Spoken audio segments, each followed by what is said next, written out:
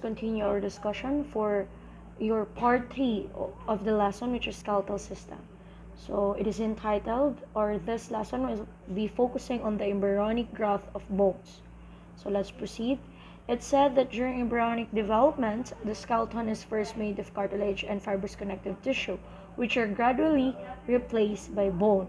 So meaning to say, when we say embryonic development, there is of course, it begins in the very first place in the embryonic skeleton with the which made of cartilage and of course the fibrous connective tissue that serve as the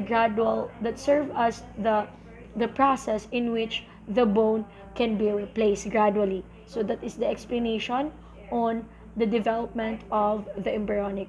Always remember that it will start in the it will begins in the embryonic skeleton with that made or with cartilage and fibrous connective tissue that serve as the replacement of the bone, or that serve as, or the reason why the bone can be replaced gradually. So that's it. So as you can see in the illustration, there is so-called the bones and of course the cartilage itself. Of course, when we say cartilage, it is a resilient and smooth elastic tissue. So cartilage is a type of a tissue. Aside from it is elastic, or since it is elastic, of course, it is a rubber-like padding pad. Covers and protects the ends of the long bands at the joints and the nerves, and it is structurally a component of the rib cage. Cartilage also can be found in your ear, nose, and the bronchi tubes, the intervertebral disc, and many other body components. So that's why it said that's why cartilage is in the or during in the beginning of the embryonic development. Okay, as you can see in the illustration, again nakikita nyo that the cartilage is in the center. Why? Because it actually covers your long bones that joins the nerves, and it is actually smooth and elastic. So that's why it is in the center of it. Okay, so now let's proceed. So bone matrix is produced by cells called osteoblasts. A blast cell is growing or producing cell, and osteo means bone. So what do you mean by osteoblast? Meaning to say it is bone that is growing or producing. So literally in the development of embryonic, or during the development of embryonic, we begin into the cartilage itself, right? And afterwards, of course, the bone matrix will produce by a cells which is called the osteoblast. So by that, the bone is now growing and producing. Okay, so that's it. That is the steps on the development of embryonic from the first part, or from the beginning of it, which is it made up of cartilage itself and fibrous connective tissue that can serve us as a reason on why the bone can be replaced gradually. It will be proceeding, or it will be continuing with the bone matrix that can produce a cells which is called osteoblast. And osteoblast is a term which is defined as the bone produce a cell, or bone that is a growing bone that producing a cell. Okay, so that's it. So next we have, this is actually an illustration of the osteoblast, the resorption and the formation itself. This is actually pertaining on the location of it. As you can see from if you zoom it, yan, that is an osteoclast and that is an osteoblast. So another term that has been unlocked, which is osteoblast. So now let's define first what is osteoclast. Okay, osteoclast is pertaining on the large multinucleated cell responsible for the dissolution and absorption of a bone. Osteoclasts can be formed by the fusion of many cells. derived from circulating monocytes in the blood. So that is the osteoclast. So it's very different, no, with the term of osteoblast. Kasi sa osteoblast lang is pertaining on the bone cells that is actually developing and growing.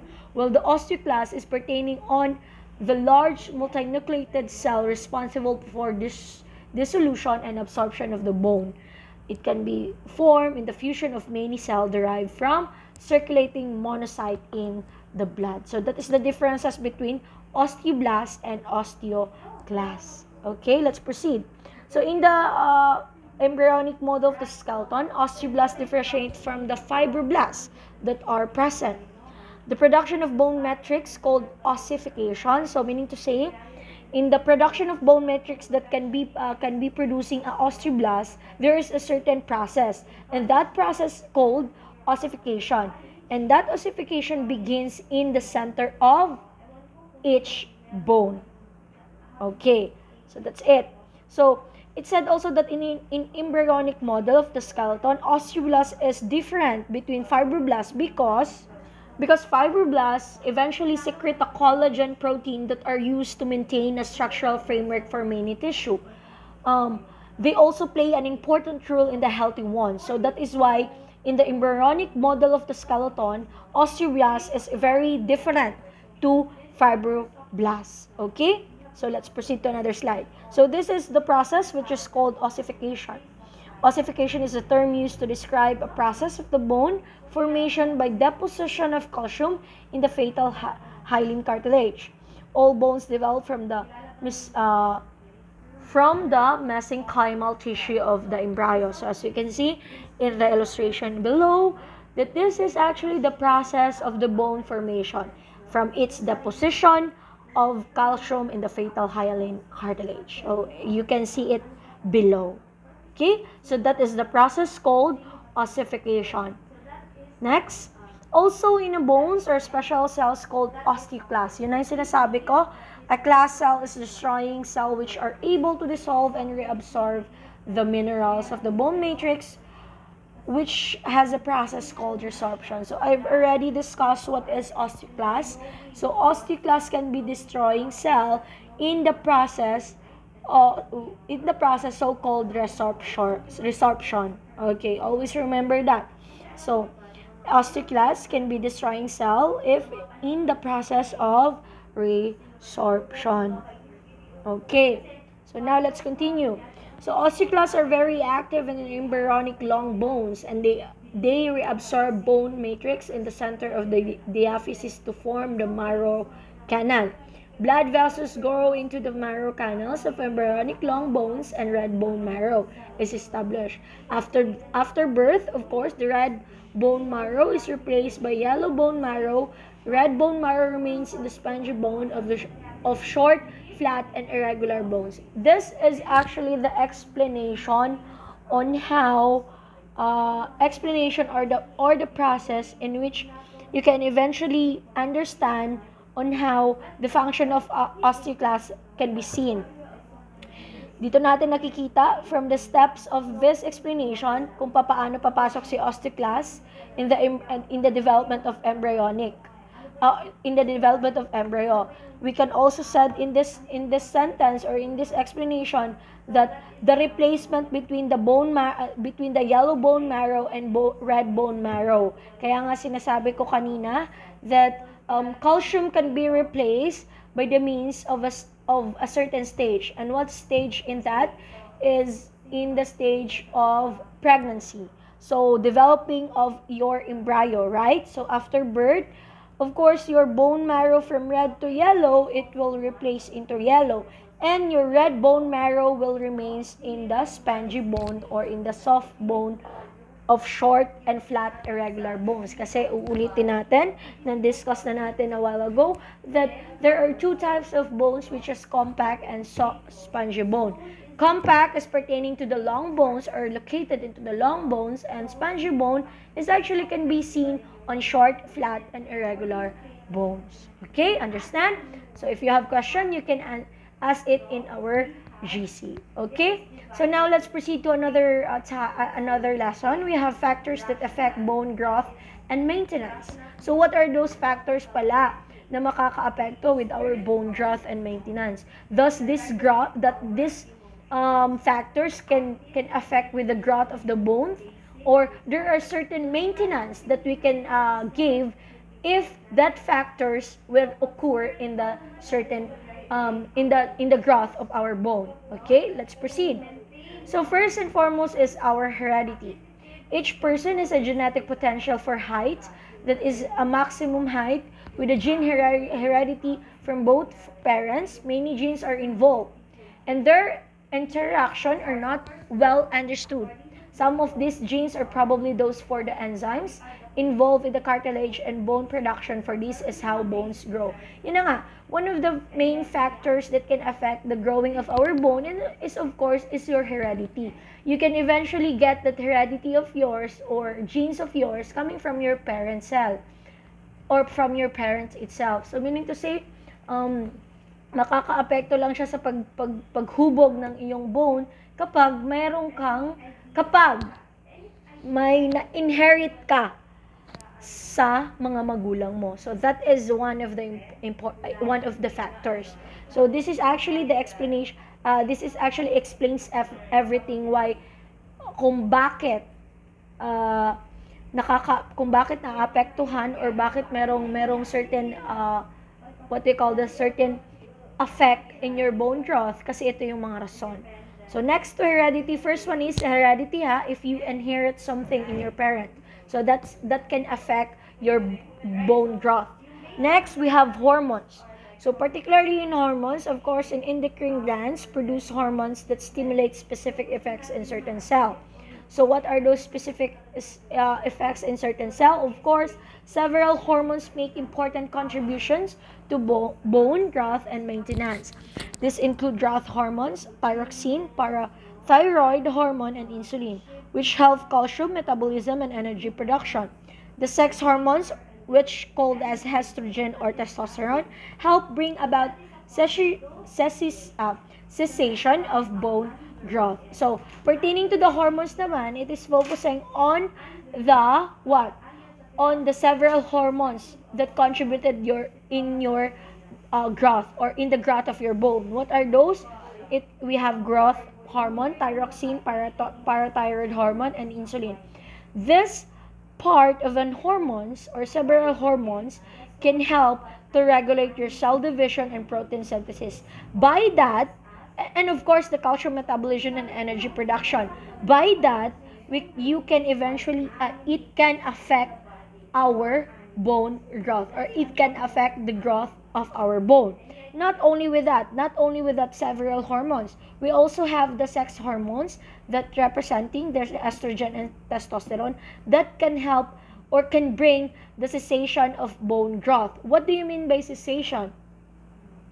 When we say cessation, it is actually a process of ending or being brought to an end. Meaning to say it is temporary or complete. So that is cessation. So meaning to say sex hormones is the completeness of your bone growth. So yon, that's it. So that explains this slide. So if you have question, clarification, you can ask it on our GC. So next we have nutrition. Again, what are those factors that can affect in our bone growth? We have the heredity and the hormones, and of course the nutrition. It is very factual and it is very understandable that nutrition is again included in the factors. Why? Because nutrients are the raw materials of which bones are made. Calcium, phosphorus, and protein become part of the bone matrix itself. Vitamin D is needed for the efficient absorption of calcium and phosphorus by small intestine. Vitamins A and C do not become part of the bone but are necessary for the process of bone matrix formation, or from the process itself, which is called ossification. Without this and other nutrients, bones cannot grow properly. Children who are malnourished grow very slowly and may not reach their genetic potential for height. So, in the statement palang below, in the statement in the PowerPoint, it's very understandable and it's very factual that nutrients is included in the growth of your bone. Kasi why? Paano ba lalaki? Paano ba ma-develop each of your bone in the body? Paano ba from 300 bone from your birth to 206 bone from the actual adult bone? Paano nangyayari? Because your bone is developing. So, how does the bone developing? Of course, one of the reason of that is nutrition. So, if your if the nutrients in your body, or if you have not enough nutrients inside your body, meaning to say, there's a lack of genetic potential of even in your height. For example, in the children, ganon. So that is the important why nutrition is a factor on the growing of your bone. Kasi kailangan yan na hindi naman natin sinasabi that the development of bone is like a glimpse of an eye lang, ma-develop na agad yung bone. No! Meron tayong kinakain, meron tayong tinitake to develop our bone. Kaya nga from 300, it becomes 206 because of the fusion of the different small or tiny bone. So meaning to say, that tiny and small bone that you have from your birth is eventually become a large bone, and that large bone, it can make from two small bone, it can make one large bone. That is why it from 300 bone, it will go with 206 bone. So nutrition is very important factor. Next, and this is actually the summarization of hormones involved in the bone growth and maintenance. So just read it. It is very understandable. It is actually no much more to explain in this part kasi nandito na lahat. So just read it. Okay? So let's go now with another factor. We have exercise or stress. Of course, not only in the nutrients itself, not only in the nutrition itself, we also have in the exercise or stress. For bones, exercise means bearing weight, which is just what bones are special to do. Without this stress, which is normal, bones will lose calcium faster than it is replaced. Exercise need not be strenuous. It can be as simple as the walking involved in everyday activities. Bones do not get this exercise such as those of patients confined to bed will become a thinner and more fragile. Okay, so from this area of factors, we can eventually understand that exercise is a factor of growing of our bone. Kasi bakit? Like for example, you are 1 hour, like 1 hour or 2 hour or even a day, nakaupo ka lang, magtayo ka. 'Di ba? There a certain stingy na nararamdaman mo, may sakit kang nararamdaman pag tayo mo, or eventually if you like umupo ka, pag mag-uupo ka sa sahig, pag tayo mo yan, may sakit na nadudulot because there is no such thing like flexibility. So meaning to say, yung pag-upo mo ng sahig, hindi na flexible yung paa or yung paa mo. So that is why it can affect the growing of your bone. Yan yung ginawa. Exercise naman not in the meaning na you have to what do you call this? Magkarga ng weights, no. Or bearing weights, no. Not only that, hindi naman yan lang ang meaning ng exercise. You can exercise like walking, running, yung pagkuha ng mga bagay or stretching your arm in a different distance. Pwede yun. That is a term of an exercise. So, but by the means of that, you will develop, or the growing of your bone is in a stable state. Kasi nakakapag-exercise ka, nakakapag-stretch, and nakakapag-flex. Okay? Let's now go with the fractures. So, what are those fractures pertaining to our bone? Anong ba ang pwede nating makuhang fractures? Okay. Fracture means that the bone has been broken. There are different types of fractures classified as to extent of damage. What are those? We have simple fracture. Of course, in the beginning of everything, we have to go with the simple. Meron talaga tayong tinatawag na simple fracture. So these are the broken parts are still in normal anatomic position. Surrounding tissue damage is minimal. Skin is not pierced. So as you can see in this illustration, meaning to say, minimal lang yung fracture. Very, very, what do you call this, not talaga na damage yung bone mo, but quite. So, very close, yan yung parang, you're so close, but, what we call this, yung parang nasa malapit lang, pero hindi pa talaga natuloy. Because that is simple fracture. Yan. Simple fracture yan, ha? Yan. Always remember that it is the broken parts are still in normal anatomic position. Nandiyan pa, wala na tanggal, wala pa, di ba? Wala pa talagang nabali, but it's like a crack. So that is simple fracture. So now let's proceed. So like this, wala pa natanggal sa anatomic position, nasa correct anatomic position pa rin si bone, pero may certain bali na. May certain crack, may certain division na of the bone. So that is called simple fractures. So now, if there is a simple fracture, of course, there's a compound fracture.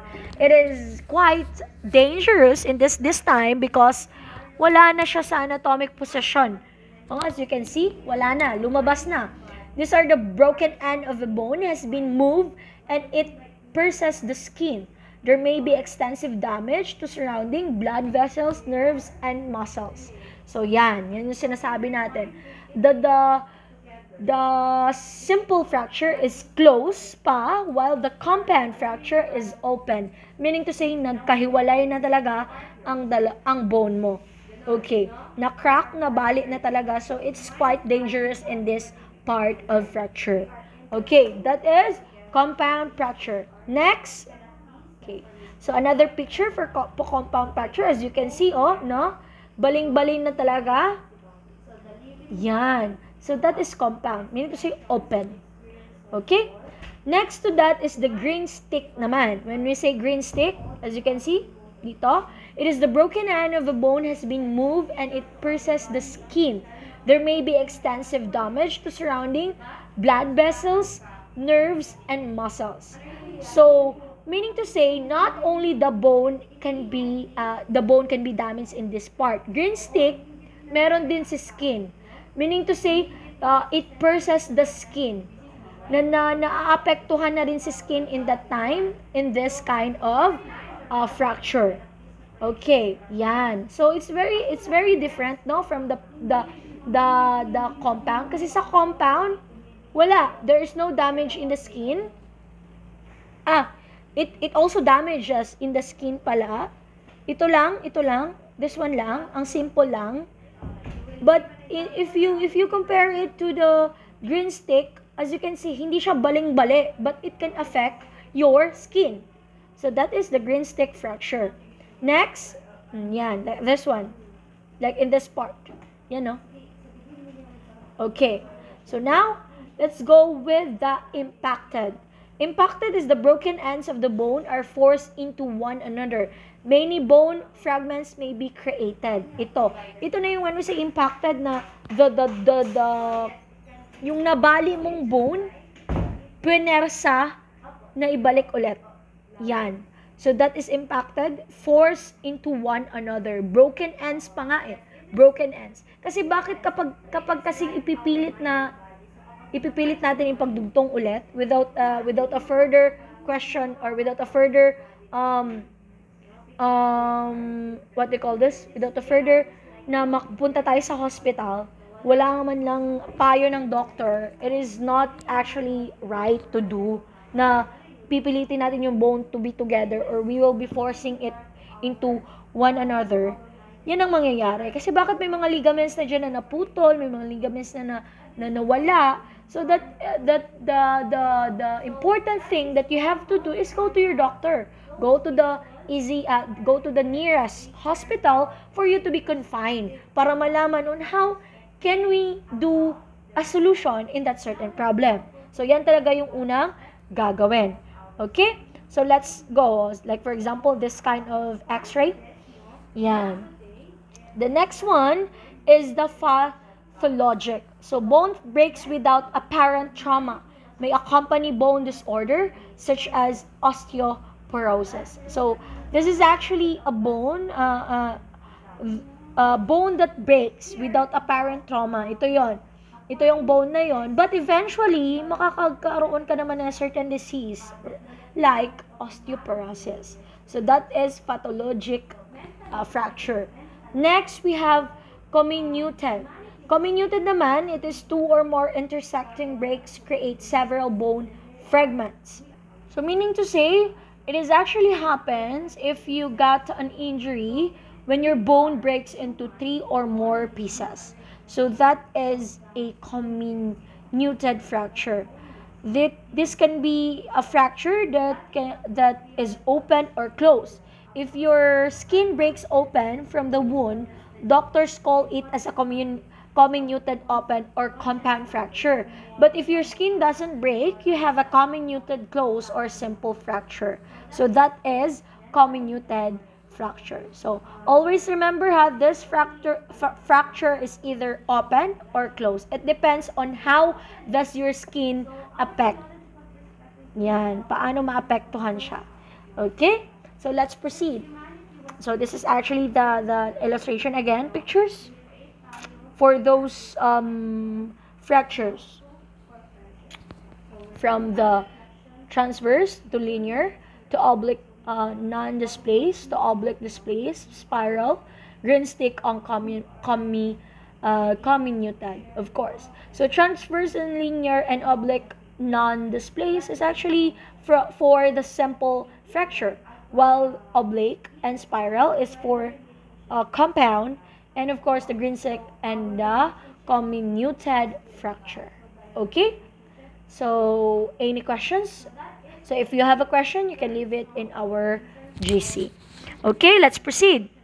So, this, if you have question, you can leave it in GC. And this is actually my question. So, these are the types of fracture. So, from 1, 2, 3, 4, I want you to answer what is the name of the different fracture. You can leave your answer in our GC. Thank you very much.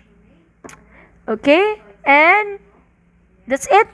So that is the end of the part 3 of the lesson, which is skeletal system. So marami-marami siya, no? But it's okay. As long as we can discuss it, so go lang tayo. Okay, if you have question and clarification, you can leave it in our GC. Thank you very much.